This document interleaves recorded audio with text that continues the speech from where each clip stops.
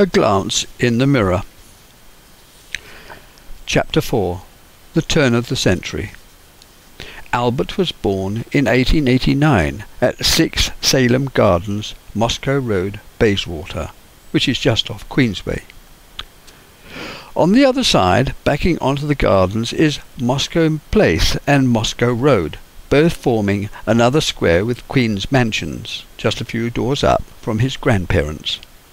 It was a small rented house with just 4 rooms, 2 up and 2 down, a kitchen and an outhouse. It had a back garden which stopped at the Queen's Ewes stable wall, belonging to a house in the next road. Paddington was now a borough, with tree-lined roads and squares. There was an enormous disparity between the various districts. This was apparent when getting near to Hyde Park, and those houses along the canal. The areas around the railway terminus, the shops and the entertainment centres in Westbourne Grove, Queen's Road and Edgware Road gave variety and colour. The stagecoach route between Windsor and London ran alongside Kensington Gardens, and during school holidays Bert would sit in the public gardens and watch the coaches bowling along the road to Windsor or Hurlingham, with the guard whipping up the horses and blowing his horn. All traffic travelled at the pace of the horse. Carriages of many different styles abounded. Horse transport was the usual mode of travel for both individuals and groups of people. Most of the carriages were privately owned, although there was a public horse-drawn system called the omnibus. Some people had a pony and trap or small governess cart, drawn by very small ponies. Occasionally goats pulled the country carts. Every shop had its own errand boy who delivered goods by hand, the older boys doing a bigger round, using a pony-drawn cart. Very few people carried their own shopping, relying upon the shop's delivery service. Men drove drays drawn by 4 huge horses with their jingling horse brasses and bells. The driver, in bowler hat, was sitting high up or at the front, covered with a tarpaulin wrap fastened over his knees. Carrier vans collected and delivered heavier goods on either 2 or 4-wheeled carts. 2 paraffin oil or acetylene lamps lit his way. These vans travelled around in a particular route known by the inhabitants. If their services were required, a note had to be pinned to your door or gate. Deliveries were also made from the railway stations, guaranteeing a door-to-door service. In the late Victorian age, many children from poorer families were thought of as an investment and put out to work as errand boys, carriers of beer, street cleaners and railway station porters. Others held horses, carried trucks and delivered parcels. They stood at doorways ready to call a cab and help cabbies who were drunk. The numbers occupied thus were estimated between 10 to 20,000. Many became match boys and street sellers, carrying food and fruit. They did even the smallest thing to make what they could to help out at home. As soon as dawn broke, they were to be seen outside every marketplace, ready to take up a barrow. Others traded by the queues of shops and theatres to entertain and amuse the patrons by their antics.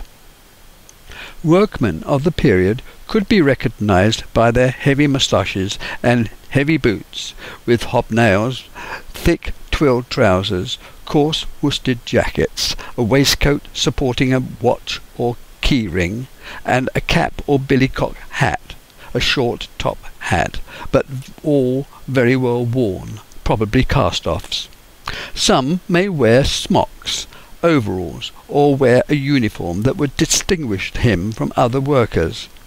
A middle-class man, whose face was richly adorned by hair in the shape of mutton chops, full beard with moustache, wore a universally prescribed silk plush top hat on a stiff blocked base made of canvas.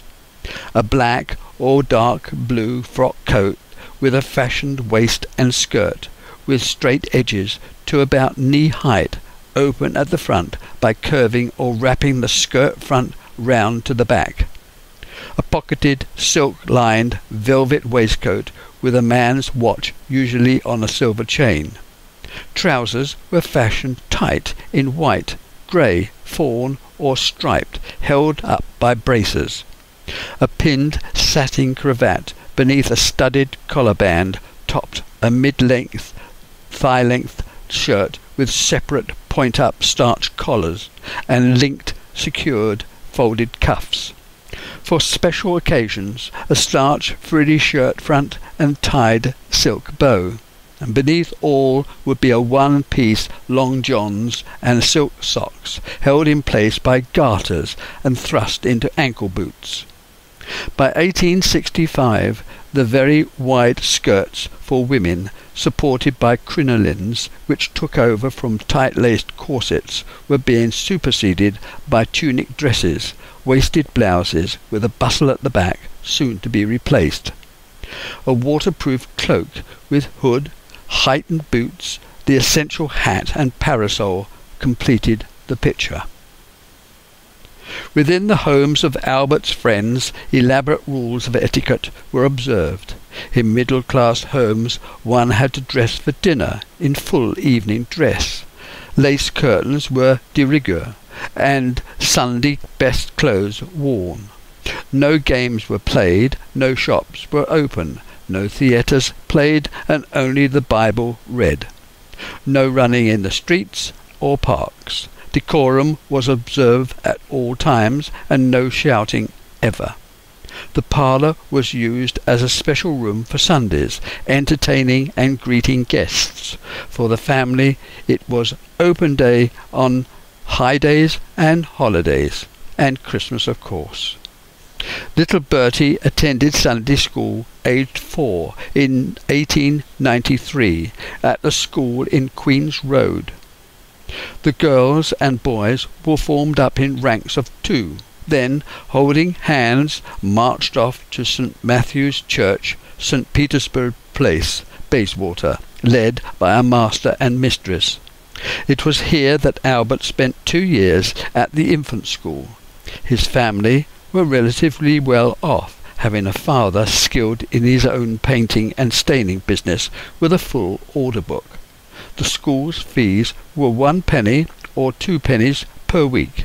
There was, however, a considerable variation of fees, depending on the number of children from one family going to the same school, or whether there was sickness or lack of footwear, a fairly common occurrence. By 1891, sufficient money was made available by the government to provide free school places. When Albert went to school in 1893, he didn't have to attend school with his fee in his pocket.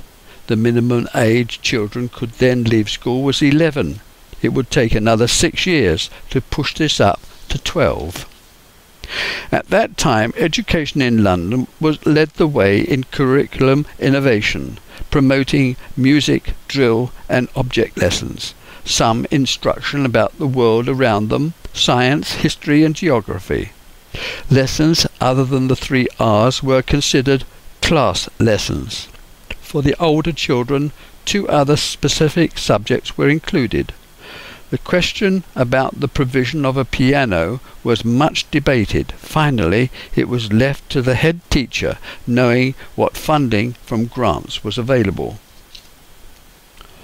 All round the age of 12, children went to school, went to church, and confirmed, afterwards allowed to attend communion services.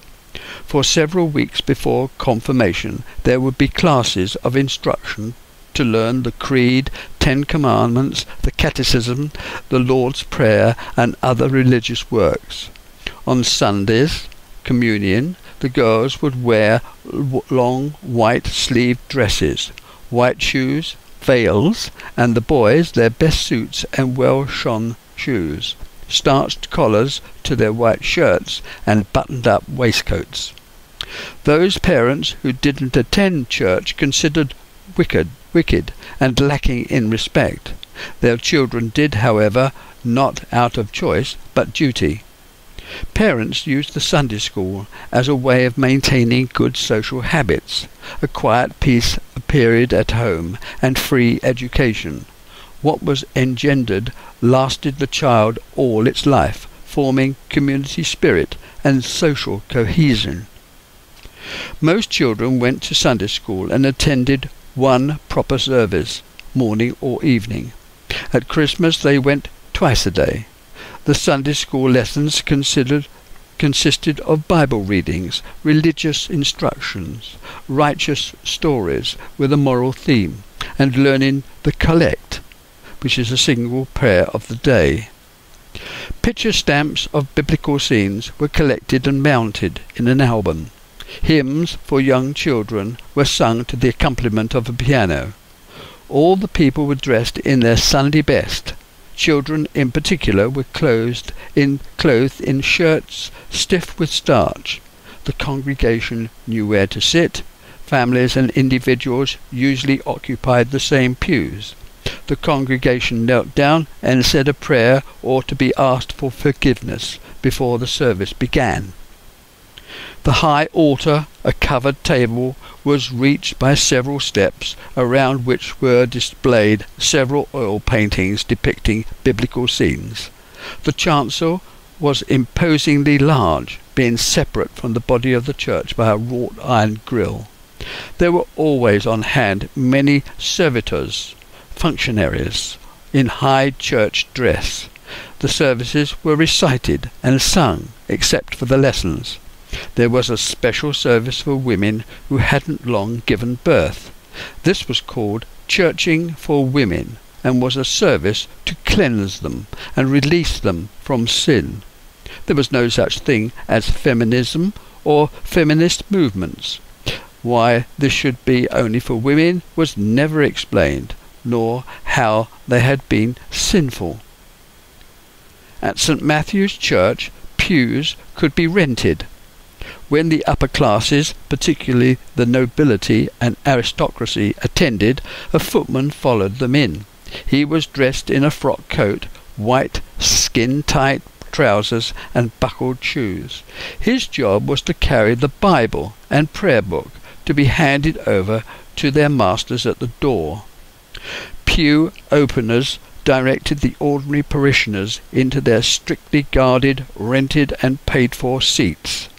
Titled folk were ushered into their pews, which had doors and sometimes separate internal roofs, by attendants who saw them in and spread blankets over their legs. These attendants were women who had black poke bonnets and white aprons.